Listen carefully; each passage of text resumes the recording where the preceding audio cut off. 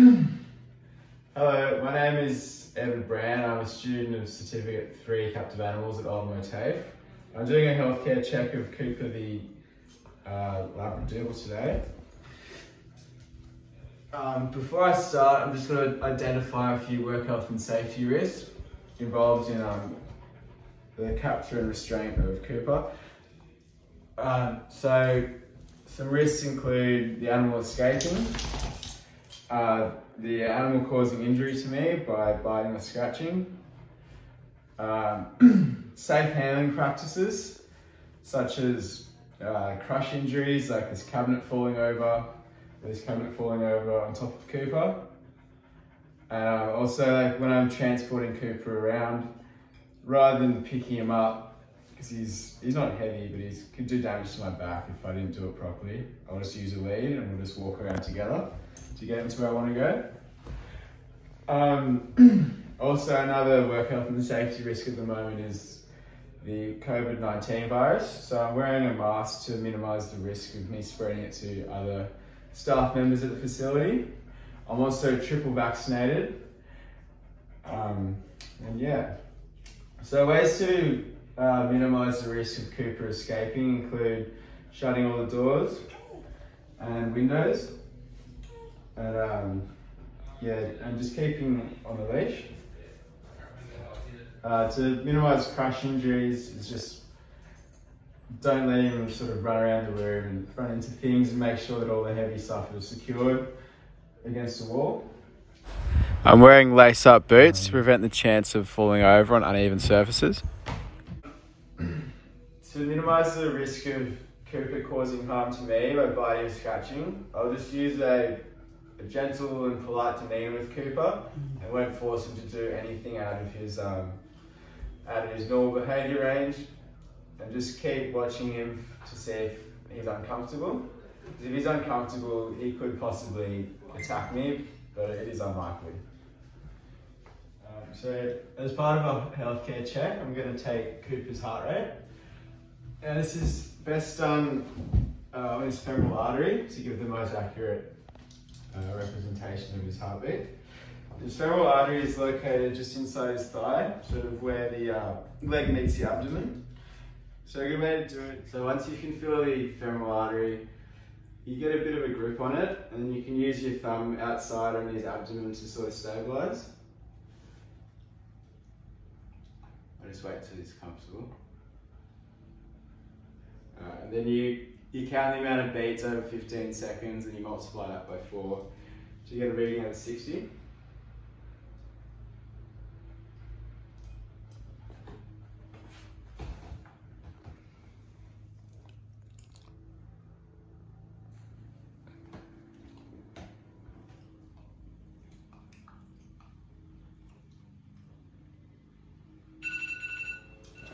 That was 24.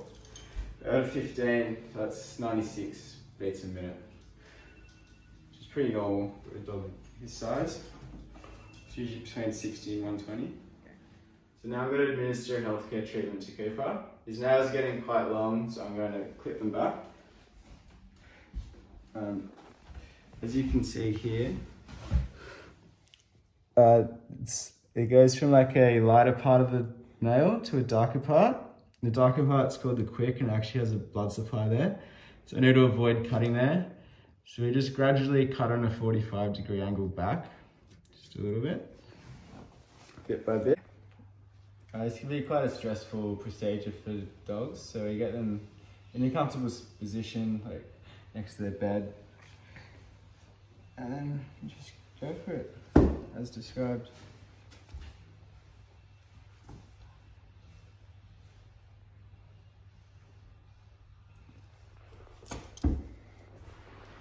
You get one finger on the paw, on the pad, sorry.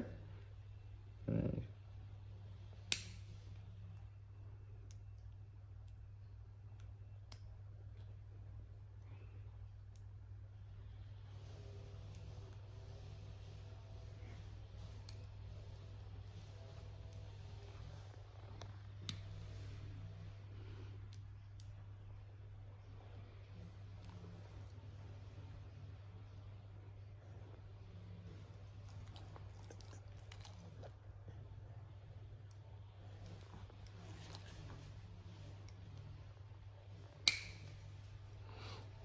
You need to make sure you get the dew claws as well.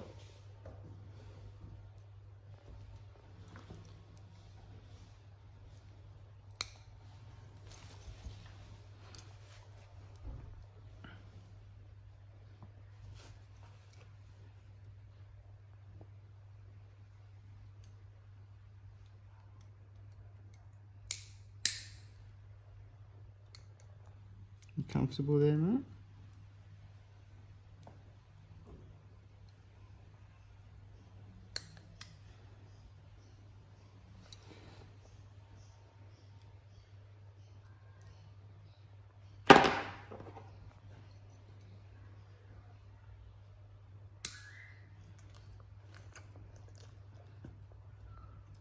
Doing a good job, Cooper.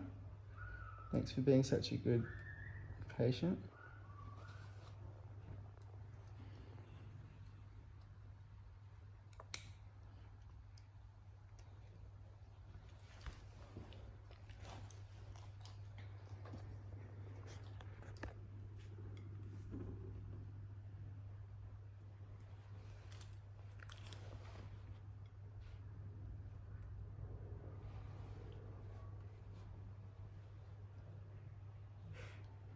Dew claws already short enough.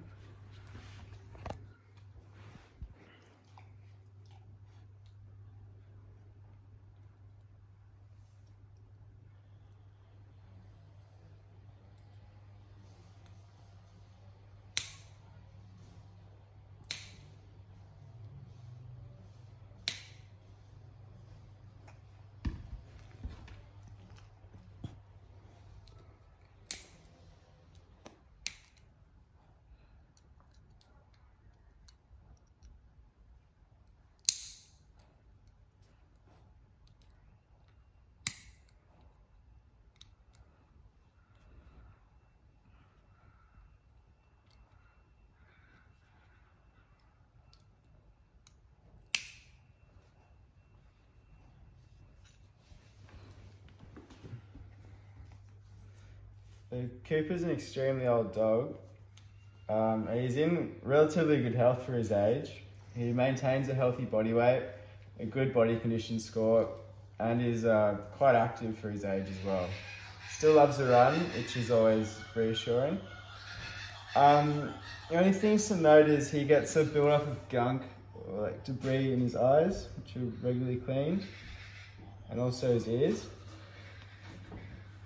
And he also recently got attacked by a dog about 3 or 4 weeks ago. It's a bull mastiff cross Great Dane. So he's received 2 weeks course of antibiotics for the lacerations and scars he had, so he didn't get infected. And they're on his chest, but they've all recovered quite well. And on his neck, but they've all recovered quite well. So we've been monitoring that. So I'm just going to mention to my supervisor to just keep monitoring him for any pain or discomfort, and just to keep clearing out his eyes so you can see a bit better. You can see that he's quite blind, about 40% blind in his eyes, but he's still functioning well and is still a happy dog.